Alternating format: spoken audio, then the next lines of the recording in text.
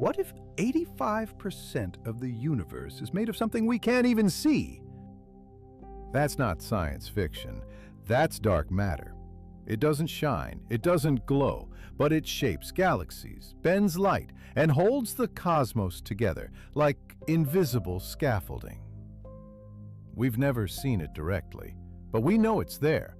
Galaxies spin too fast. Light warps around empty space, and the echo of the Big Bang reveals its invisible fingerprint. So what is it? Maybe WIMPs, maybe Axions, maybe something we haven't even imagined yet. That's why we've built detectors deep underground and launched the James Webb Space Telescope to hunt for clues in the cosmos. Now, new eyes are coming online, like the Vera C. Rubin Observatory and the Square Kilometer Array.